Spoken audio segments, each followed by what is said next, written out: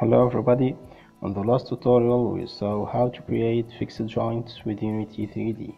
So in this tutorial we're gonna learn about the spring joint. Spring joints allow us to create interactivity with physics where two objects will move like a spring.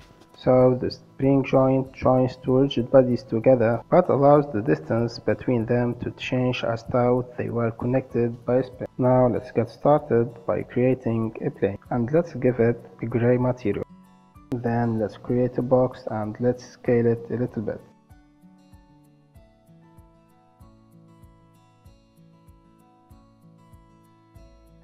Then create a cylinder and place it under the second box.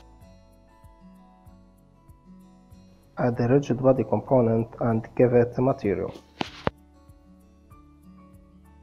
This game object should be kinematic so it doesn't fall.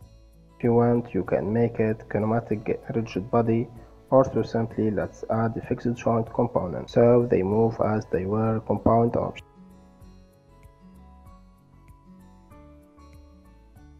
Next, drag the second game object to the connected body slot under the inspector.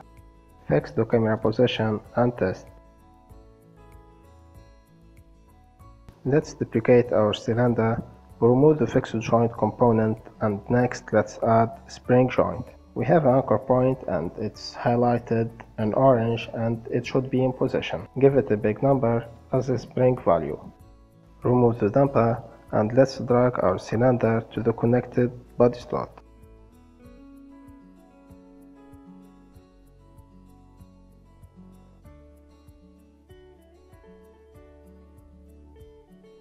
Now let's do the same with the 3 cylinder.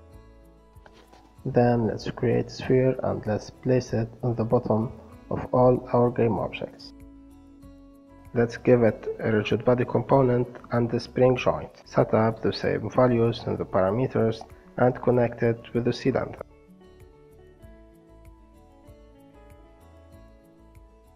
Now if we hit the play button, you will notice that all our game objects are moving the same way as they were connected by a spring.